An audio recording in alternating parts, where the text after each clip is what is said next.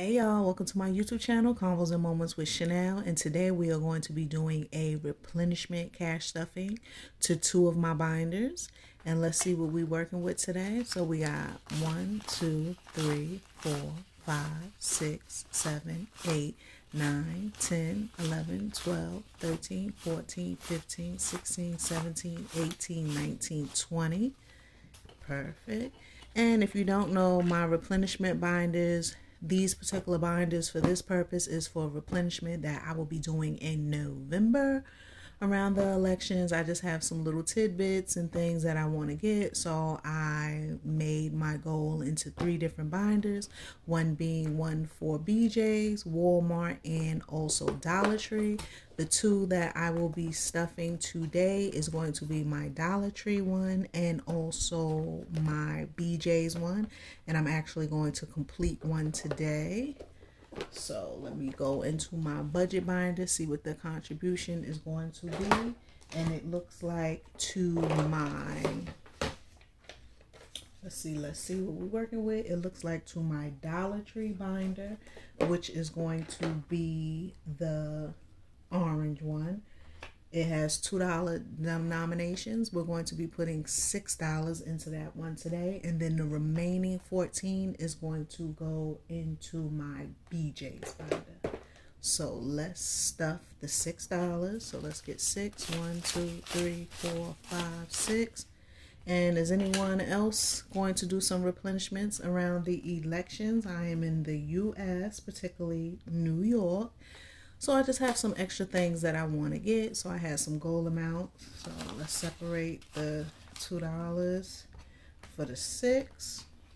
And if you don't know, I got these little cute binders from Dollar Tree, and it has 60 pages. So I basically taped 2 pages together to make pockets, and I put the money upright so I could just slide it out.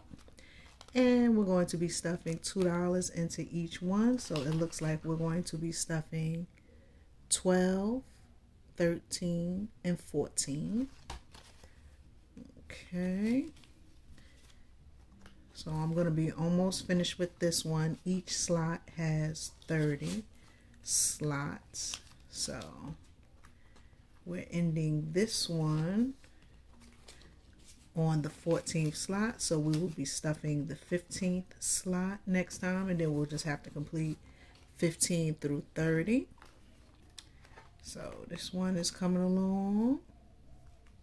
Put that to the side, and then the remaining 14 is going to basically be going into this one, so that should stuff pocket number 17 through 30. So I'm just going to do that and basically talk a little bit. So basically the reason why I made these replenishment binders is because I didn't want to be overwhelmed with just using my credit card. Now, it's possible that I might go to the store, and for like BJ's, I think my goal was just to spend 30. Now, when I go there, I might spend 40 or 50, but at least I have the majority in cash, because I'm the type of person, like, I know everybody, they do their financial journey different. Some people, once they get debt free or they learn how to budget, they don't like to use credit cards at all. Me, I'm not gonna lie, I love credit cards. I just really learned how to deal with them. Once you get the fact in your head that credit is basically borrowed money and don't get too happy with it, you kind of get a gauge on it. Now, the thing is, life is so unpredictable and has so many issues. A lot of times we have to use them for emergencies, and that catches up with us in the worst ways. And that's one of the reasons why I wanted to really get into cash stuffing, because I've always paid my bills on time, but I don't want to get overwhelmed when stuff either increases or things are on my plate that I wasn't expecting. So that's why I'm starting to get more into cash stuffing. And if you watch my videos, you will see that I cash stuff some of my categories of bills, because a lot of my bills, they honestly are on auto pay, and that just works for me, but to each their own. I used to hate auto pay, but once you budget your money and you know exactly what's coming out and you get real disciplined, you kind of really don't care. So you just go back and make sure the money came out your account and everything is all right. But that's how I do mine, and we are stuffing the last envelope to complete this one.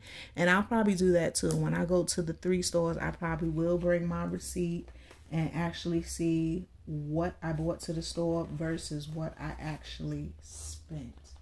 So we will see. And if you're not familiar, my goal for each of the stores was, in BJ's, I'm just getting 2 to 3 items. So my goal for that is 30. Dollar Tree, my goal is 60. And then for Walmart, that's going to be a larger shopping trip, and that's going to equal around 360. So wish me luck. Looks like we finished 1 binder already.